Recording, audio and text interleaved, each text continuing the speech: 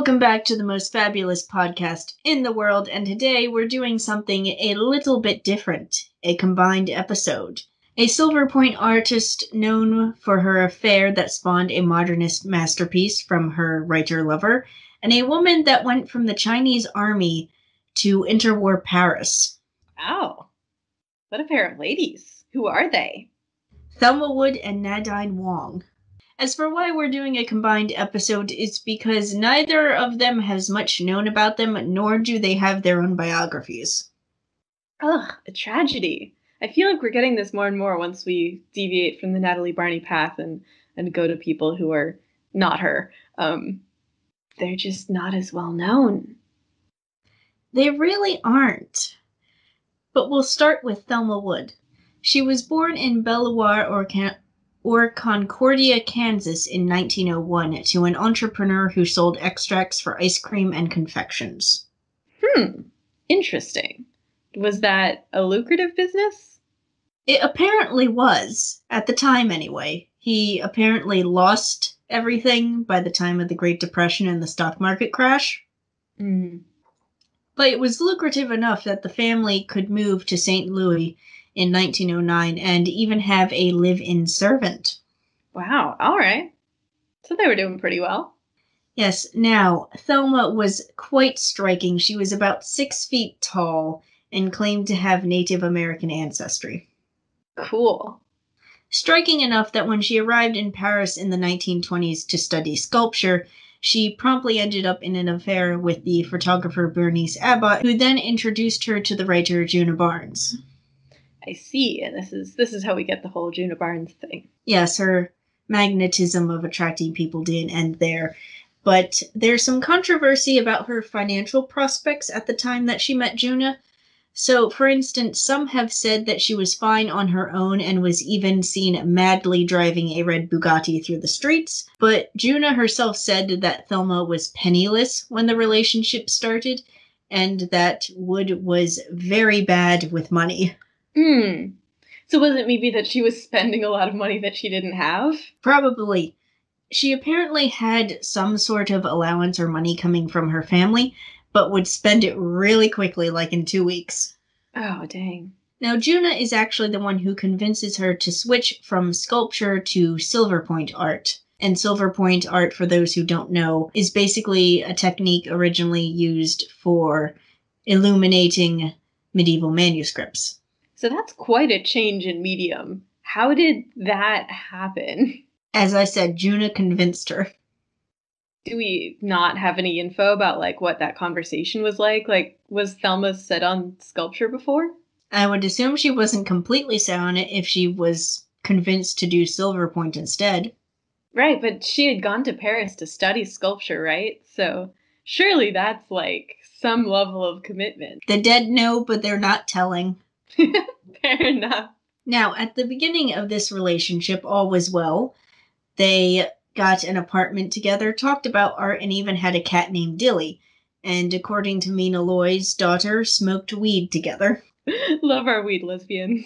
Djuna even dedicated Lady's Almanac to Thelma. Right. So she was a pretty important person. Yes, and then it all went downhill. As it so often does. Yes, it turns out Thelma is alcoholic and incapable of fidelity. And not only does she attract a lot of attention from men and women, she also goes after some on her own. She has an affair with the poet Edna St. Vincent Millay, on her knees proposes sex to Peggy Guggenheim, and openly flirts with some of Barnes's friends like Emily Coleman in front of Barnes. Which was not a thing that Barnes was okay with. No, she actually, rather strange for the milieu she was in, she actually wanted monogamy, which is why she once hit a man on the head with a stick when he came up to their apartment to try and seduce Thelma. Gosh. Yeah, so not great. So we've talked about Barnes's side of things and the sense of betrayal that she felt at Thelma. But what was Thelma's take on this? Did she feel trapped? Do we have any writings from her about this? Thelma would express regret for her drinking and make promises about quitting that she never fulfilled. There was a time where it was sort of an on-again, off-again affair before it fully died. And we should say that the drinking was related to the non-monogamy, that she would be having these affairs while also drinking and partying. Yes, Djuna, when she couldn't have monogamy, decided she would at least get honesty, so Thelma would have to confess to everyone she slept with. But as you can imagine, Thelma is going out drinking from cafe to cafe and ending up in who knows whose bed, and she can't remember anything, and Djuna is chasing after her, getting as drunk as Thelma, and it's just a mess. Yeah, that just sounds like a bad time for both of them. Yes, so Thelma then starts an affair with Henriette Metcalfe, who was a friend of the writer Colette, and this affair starts in 1928, and both move to New York. Wow, that's quite a change. Does it help her? Does she get better? And not really. So in 1934, Thelma moves to Connecticut with Metcalfe, and the two buy a country house there. And she actually tries to get her something to do. So Metcalfe actually gives Wood a job running a gourmet catering business in Westport that fails. Oh, now just check. Because the Great Depression has happened.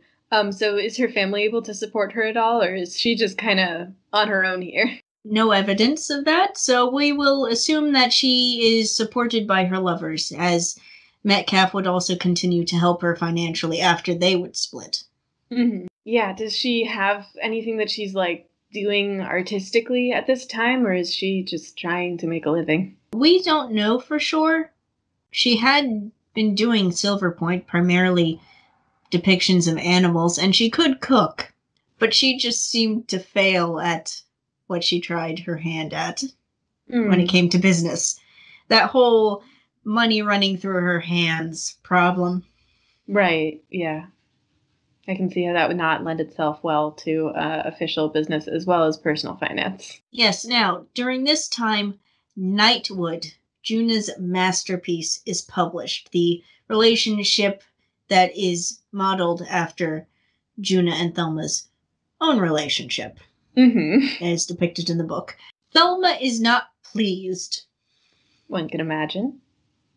Yes, as we've gone over, there's misinterpretations of the ending of the novel, where a dog is incredibly nervous by a woman's drunken antics. Yes, and things happen. Or are implied to happen, or people assume happen. Who really knows? Djuna would say that they didn't. But anyway, she hates the depiction of Robin. Who is supposed to be her. Yes. Publicly, she said it showed that Djuna didn't know her at all, but privately she would admit that she knew her too well. Ooh.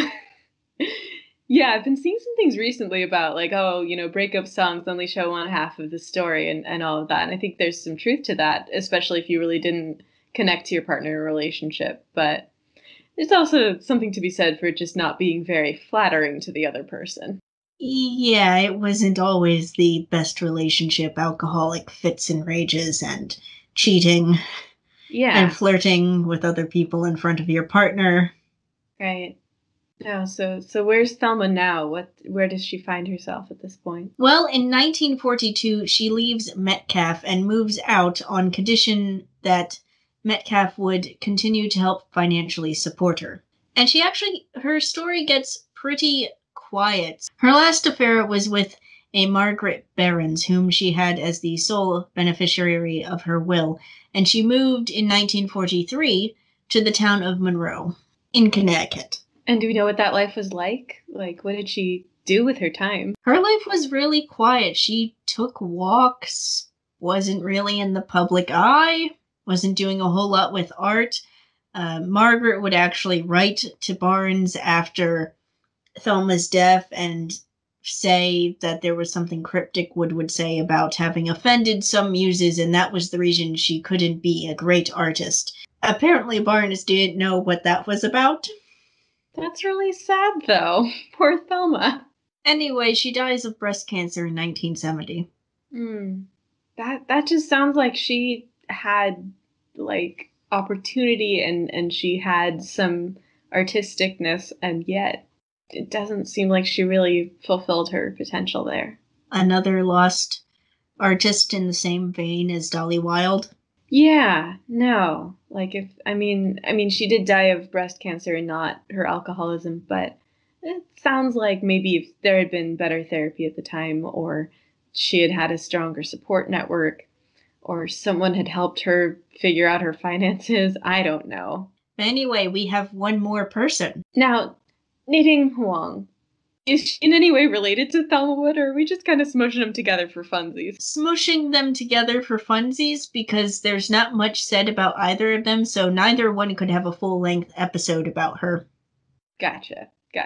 So I'm just doing a little juxtaposition, a little fun. So Nadine is born in Spain in 1902 to a Chinese diplomat father and a Belgian mother.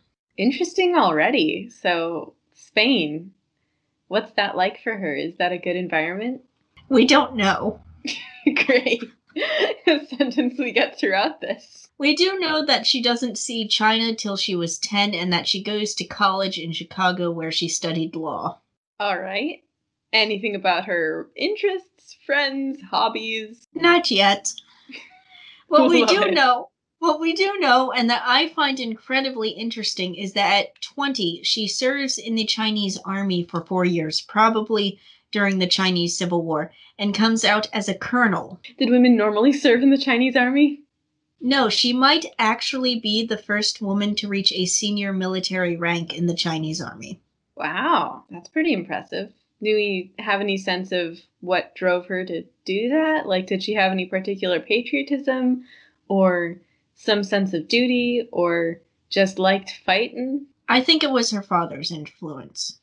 Did it seem like a career move?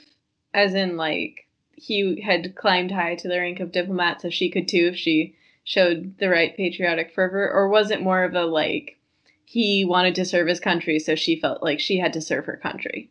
More of the latter. Gotcha. We do know that her father died in 1926, though. Yeah. Was she still dependent on her family at that time? I think she would have gotten an inheritance. And also, you're in the army as a job. I'm pretty sure you're getting paid. Right, but I mean, like is that still a home base for her, or is she establishing her own life?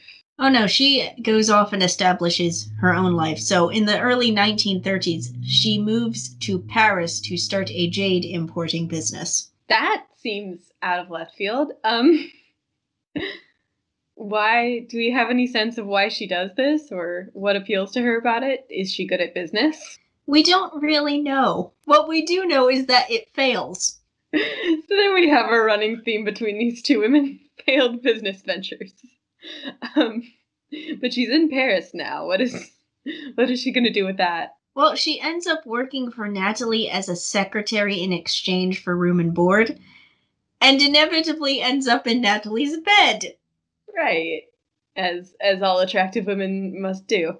Now, how does this go? Like is she you hear about powerful and important figures and their secretaries, like, there's this whole like power dynamic thing, and it's very like, usually it's the powerful important man who's doing kind of a sexist thing there.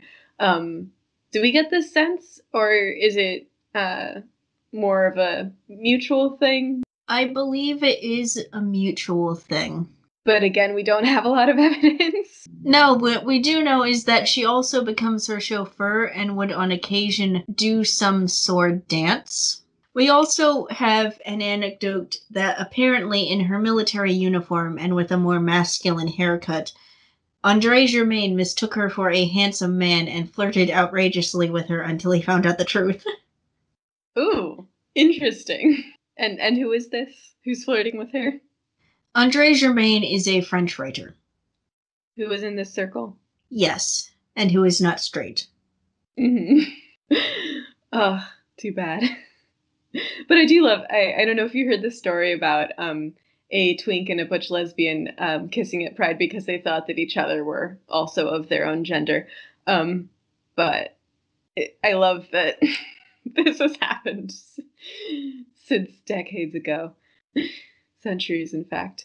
All right, so anything else of note about Nadine and Natalie's affair? Well, she is the source of consternation to both Dolly Wilde and Romaine Brooks, other lovers of Natalie. So she actually, at one point, writes to Natalie, who's off on vacation, and claims that Dolly took a sapphire ring of Natalie's and sold it for drugs, and that she found drugs in Dolly's purse, and a letter saying something about 150 pounds of opium. How does Natalie treat this? And does Nadine narc often? Well, this is the only example we have of this. Dolly Wilde, niece of Oscar Wilde, who had a pretty severe drug problem at the time, is furious over this. And Natalie doesn't like having tons of drugs in her house. So she actually kicks Dolly out of her house via letter, though she does try to help Dolly with drying out. But that is the end of what we know of Nadine's involvement. Gotcha. And we don't think this was like a jealousy thing. It was possibly a jealousy thing. There was a lot of minor jealous flare-ups with Natalie's many, many lovers. Fair enough. No, also, do we know if she's covered less because she's of Asian descent? Or is it just kind of because she's not putting out artistic things? More that she's not putting out artistic things, and that probably, if there is more written about her, it is probably in Chinese. Gotcha. Right. And so you're going to translate all sorts of French stuff. You might even learn Greek, but you're not going to learn Chinese for this too. I make no commitment to learning other languages for research purposes. Fair enough. And I'm certainly not. I hope someone in China somewhere knows a whole lot about Nadine Huong and is enjoying that knowledge. Well, I assume there's probably at least one research paper written about her somewhere in China, if she was in fact the first woman to reach a senior military rank in the Chinese army during the Chinese Civil War. Yeah, that makes sense. What we know here in another part of the world is that at some point her affair with Natalie ended, but Natalie did somewhat financially support her. She sent her money during World War II. That was really sweet of her. Yes, World War II is not the best time. Yeah, not the best time for anyone, really. What's Nadine up to? Nadine is incarcerated in Ravensbrück for the end of World War II. What's that like for her? Do we have any record of the conditions? So the conditions at Ravensbrück, which was mostly a place to hold female political prisoners, it was very much like the conditions at other concentration camps. So you don't have a lot of food, you're freezing. Pretty sure most people are aware of conditions, and I don't need to go into details. Mm-hmm. But suffice it to say, it was not a great time. No, it was not. And in fact, Nadine does not stay in Europe after her release. Mm-hmm. She leaves for South America. Interesting choice. How come? Well, we don't know. Of course. Again, the dead know, but they're not talking. Is this a better circumstance? Is she able to kind of recuperate after all of this? I would say so, yes. What we do know of the little bit towards the end of her life after Paris is that she may have worked for an embassy in Venezuela. All right, so she's taking that like military experience, the diplomatic background from her father. She's using her international knowledge. That makes sense. Sounds like it would have been a good place for her. Yes.